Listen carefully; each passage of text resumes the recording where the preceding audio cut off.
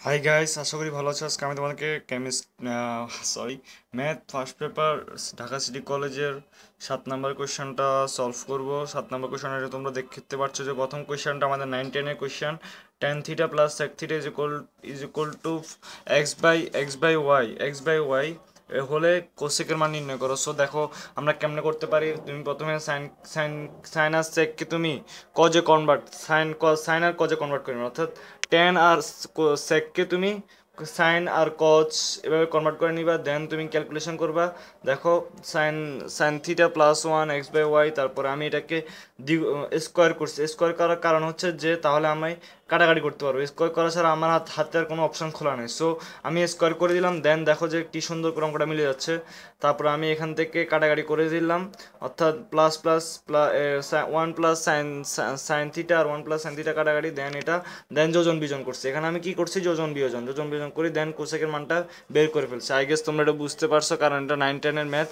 দেন পরেরটা দেখো যে একটু ক্রিটিক্যাল ম্যাথ, যে a=7 হলে ছায়াগেরা অংশের ক্ষেত্রফল নির্ণয় করো। a=7 হলে a=7 মানে এ কোনটা। এখন আমাদের অনেকে কোশ্চেন করতে পারে এই কি এটা নাকি এটা, এই তো সারে মাঝখানে দিছে। এই এখন কি নিচেরটা নাকি উপরেরটা। নিচেরটা মাস বি হবে না, এটা হবে না, কারণ এটা মান তোমার দেওয়া আছে 10, ব্যাসার্ধ 10, এটুক 20 হবে।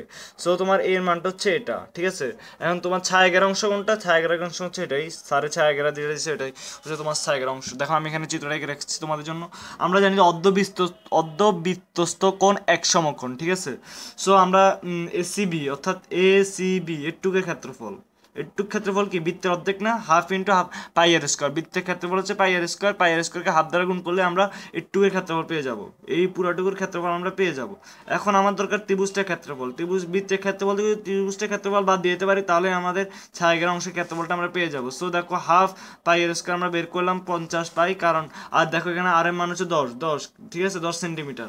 তারপর দেখো যে এসিবি একটা কি সমকোণী ত্রিভুজ। কেন সমকোণী ত্রিভুজ, কারণ অর্ধবৃত্তস্থ কোণ 90 ডিগ্রি।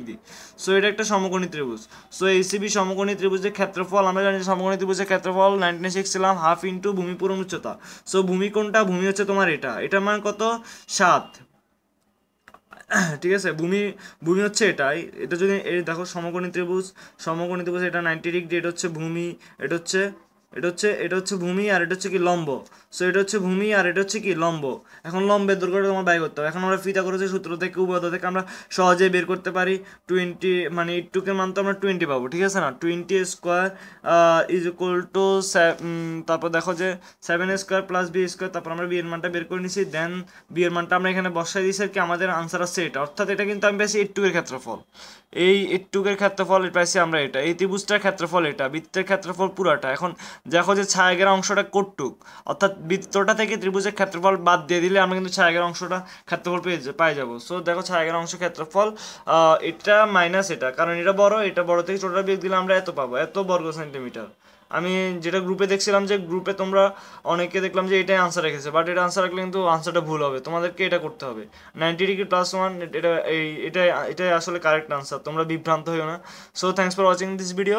আমি এখন তোমাদেরকে পরের পার্টটা আবার দেখাচ্ছি। দেখো পরের পার্টটা আমাদের, এই কোয়েশনটা আমি আসলে আনসার করতে পারি নাই পরীক্ষা হলে, বিকজ কোশ্চেনটা একটু ভুল আছে, এখানে মাইনাস হবে, এটা কারেকশনও আসে নাই।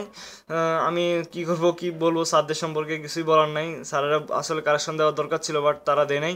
আসলে এখানে মাইনাস মাস্ট বি আসবে। তুমি অঙ্কটাকে যেভাবে করতে যাও না কেন, মাস্ট বি মাইনাসে দেওয়া থাকা লাগবেই, ঠিক আছে।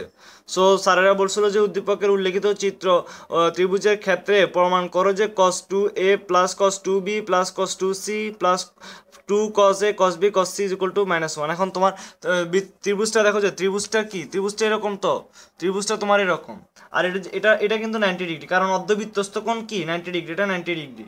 সো সি কোণের মান দেওয়া আছে 90 degree, R A R B A plus, তো তুমি এখানে সি কোণের মান পাই বাই টু মানে কি রেডিয়ান আমরা প্রকাশ করি 90 ডিগ্রি আর কি, 90 ডিগ্রি আমরা পাই বাই টু বলি। সো এই এ প্লাস বি প্লাস সি এর মান হচ্ছে পাই। সো দেন আমরা দেখো যেখানে সি এর জায়গায় আমরা পাই বাই টু বসাইছি, টু টু কাটা পাই পাই কস পাই এখানে বসাইছি। তারপর এটা শুধু সূত্র, এটা হচ্ছে কস সি প্লাস কস ডি এর সূত্র, কস C plus cos D, two cos C plus D by two into cos C minus D by two. এখানে টু কমন নিয়ে দেন আমরা কাটাকাটি করছি। যদি বুঝতে সমস্যা হয় প্লিজ আমি তোমাদেরকে দেখাচ্ছি, দেখো যে কস টু এ প্লাস কস টু বি, ঠিক আছে। এখন আমরা এটা সি ধরছি, এটাকে ডি ধরছি, ঠিক আছে। তারপর দেখো যে টু কস সি প্লাস ডি, সি কত এত, C plus D by two, cos C minus D D by two. দেন দেখো যে আমরা কি আসে, এখানে টুটা কমন নিয়ে কাটাকাটি করে ফেলবো, দেখছো, দেন এটাই আসে। সো দেখো আমিও এখানে সেম জিনিসটা লিখছি। এ প্লাস বি এর মান কত, এ প্লাস বি এর মান আমরা এখানে সি এর মান জানি, সো এ প্লাস বি এর মান আমরা বের করছি pi by two. A cos pi by two এর মান 0 আর কস পাই এর মান হচ্ছে -1। দেন আমরা এইভাবে করে 0 টিরো নিয়ে আসে, তারপর -1। দেখছো এখানে কিন্তু -1 আছে, কোশ্চেনটা অবশ্যই ভুল আছে, যদিও কারেকশন আসে নাই। সো কোশ্চেনটা আসলে এমনিই হবে।